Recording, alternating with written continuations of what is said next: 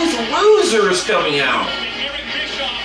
All we really have is Matt and Jeff Hardy. Yeah. With some real men. Wait a minute. He's calling them boys, referring these guys as men, when you have Rob Terry and Gunnar Murphy in their faction. With like 8. I want to get that something off my And back then, your partner was just as worthless as partner today. Oh, why do we always go back on TNA here? Because of You remember training in my old man's backyard? Begging for a job, just begging for a job, and back then your partner is the one you on TNA Wrestling, our savior, the guy who was overpaid and overpriced, the washed-up has-beens who came and left. All now, looking over the true talent. Who will go on to meet Jeff Hardy this Sunday in a world title ladder match? Will it be a ladder match? We'll find out tonight. What was that ever announced? He's like, Right on. Get it done tonight. Let's go, Holmes. We're gonna do that. That was an edit. no, that wasn't it. That was just that was a botch left in. Okay, I gotta go back to that. That was horrible. He just fell off. He knew it coming. He was here to look. Okay.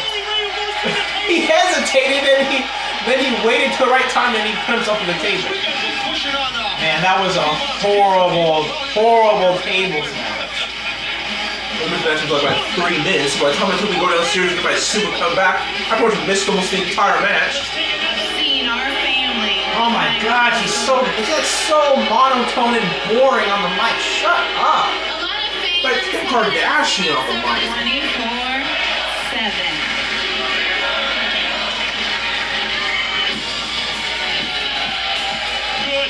That was a pointless promo. Pointless promo. My princess is going to be renewing her vows with her knight in shining armor. And Kurt, believe it or not, Kurt, She's so not excited for that. Part of this night. Not really selling that renewing of their vows. Proposing for you to do is walk that aisle like nobody, only the Olympic gold medalists can, and I would love for you to give the bride away. That's simple. You beat me. I'm saying no. That's making it so obvious that Jeff Jarrett's gonna win. What's it gonna be 3 days from now against all odds? Oh, wait. Yeah. Against all odds is this Sunday? Apparently. Are you serious? Magical night. I haven't heard really any matches announced at all.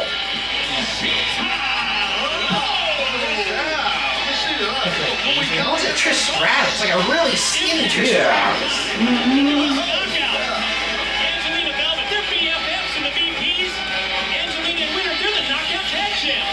Oh, really?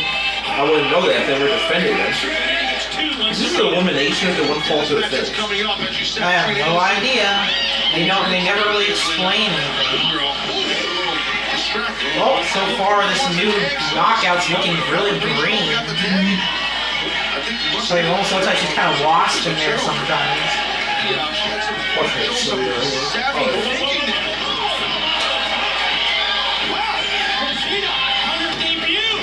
Quick match. Where do you think you're going? Get down. Attacking me from behind time and time again. You want to settle this? Let's settle it right now. What's she at? Yeah. Like you miss a spot or something? I don't know if that's pretty safe, Chet. Your head is getting pretty fat. Have a match tonight. You wouldn't want to have someone to get the butter out.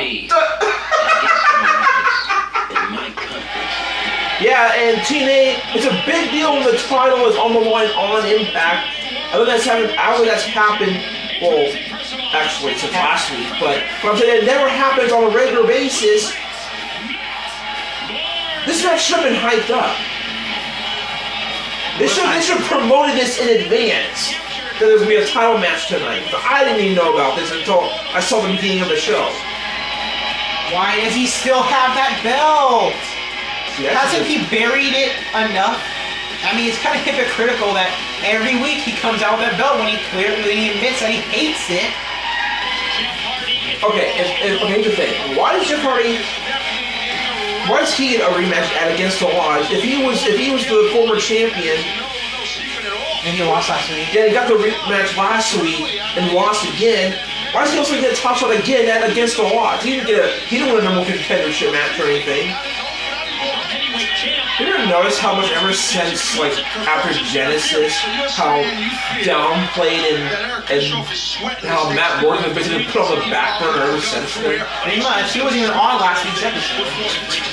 Oh, this match is so boring. Hey, see, I'm just going to bet to get a ref bump in this match. It's TNA. They can't go a week without a ref bump. Especially Earl Hebner. You know it's going to happen. And Jeff Hardy's not just sitting on a ladder out the ringside for nothing. You know he's gonna get involved. Listen, I wonder if see, this is a habit that ref bump. So predictable. And here comes Jeff Hardy. Here comes. Hey, they actually remember this feud, or is he doing because he's a bodyguard for Immortal? Doesn't Immortal have enough bodyguards? Don't they have Gunn, Murphy, and Rob Terry outside? They don't ever get the job done anyway. Shouldn't the commentators be putting over the history between? Yeah! This match, the conclusion of this match, does not really do anything for me to get me excited about seeing Jeff Hardy face Mr. Anderson. If anything, it built up more of a possible match between Matt Morgan and Hernandez again. Ryan Kendrick is another WWE reject that we paid so much time to see. He's not even doing Hey Nick.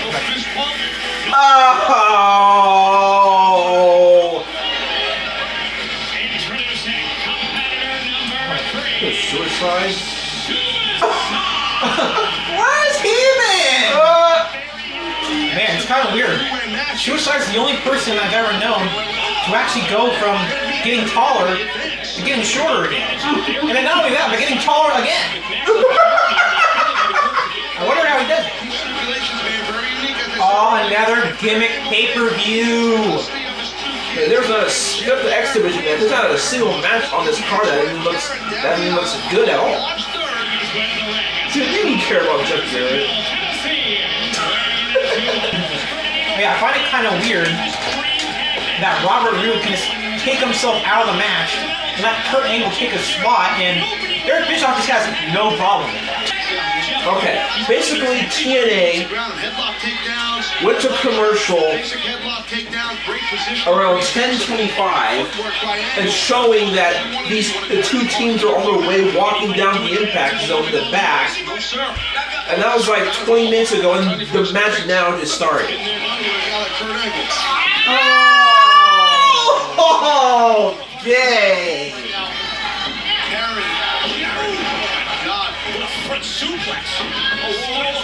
It's just a diva match now. They just exchange their signatures and finishers on each other.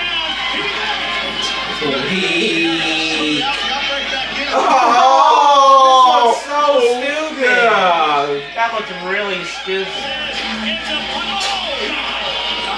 What's up with TNA and all their ball shots? Where's Crimson? Where's Scott Steiner? Where's Immortal? Continues from Immortals, Jarrett. I mean, not Immortal. Where's Fortune? You know, we're finally, Jesus. Talk about being late. Why is Scott Steiner here? He's not done anything. He really adds nothing to this feud. Yeah, all he's been doing is sleepwalking, allowing Rob to stick his foot in his throat for like 5 minutes. I mean, out of all the guys, like, he's the guy that does not have a purpose in Fortune.